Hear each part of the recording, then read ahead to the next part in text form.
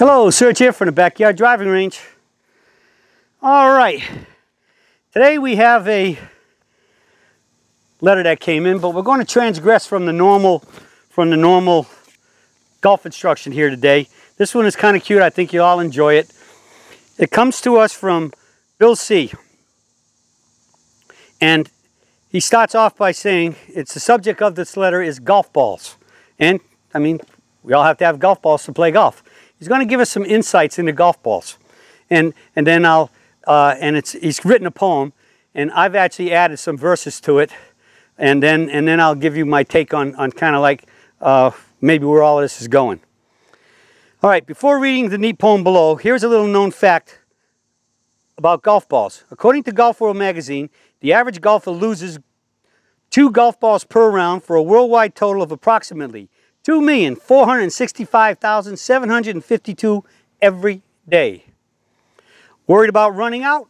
Don't be. Companies like Titleist are working hard to ensure that that never happens. Titleist makes 1.2 million golf balls each day. Now enjoy the poem below. All right, it's a really cool poem. You're going to like it. And then with my addition, I think you'll like that too, because I take the golf balls into something to do with the golf swing. Billy C. says, "In my hand I hold a ball, white and dimpled, rather small. Oh, how bland it does appear, this harmless-looking little sphere. By its size I could not guess the awesome strength it does possess. But since I fell beneath its spell, I've wandered through the fires of hell. My life has not been quite the same since I chose to play this stupid game. It rules my mind for hours on end, a fortune it has made me spend. It has made me yell, curse, and cry. I loathe it and I want to die. It promises a thing called par if I can hit it straight and far. To master such a tiny ball should not be very hard at all. But my desires, the ball refuses and does exactly as it chooses. It hooks and slices, dribbles and dies, and even disappears before my eyes. Often it will have a whim to hit a tree or take a swim. With miles of grass on which to land, it finds a tiny patch of sand, then has me offering up my soul, if only I would find a hole. It made me whimper like a pup and swear that I will give it up and take to drink and ease my sorrow.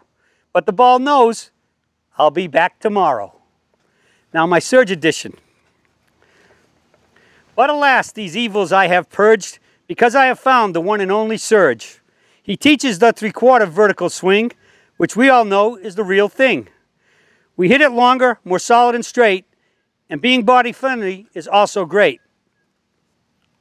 This lets us forget about aches and pains, and both physical and mental strain. Oh, and yes, the best deal of all, I play 18 holes or more with the same ball. Balls hit down the middle and on the green I do not lose. Instead, when dull and worn out, I retire them when I choose." That's my part. So what do I think all this means? Well, conclusion, at least the part I brought in, all these many things that happens like that were brought up in the first paragraphs about hitting slices and dribbles and dies in the ball, you hit them thin and all these other things. We know that the peak performance golf swing, because it's more efficient, has less moving parts, is in harmony with the laws of physics and physiology. So in other words, our body is set up and swinging the way that will maximize the laws of physics and have least wear and tear in the body. We will consistently hit the ball much more solid and straight. And with that, we keep the ball in play, as I said in my part of the poem.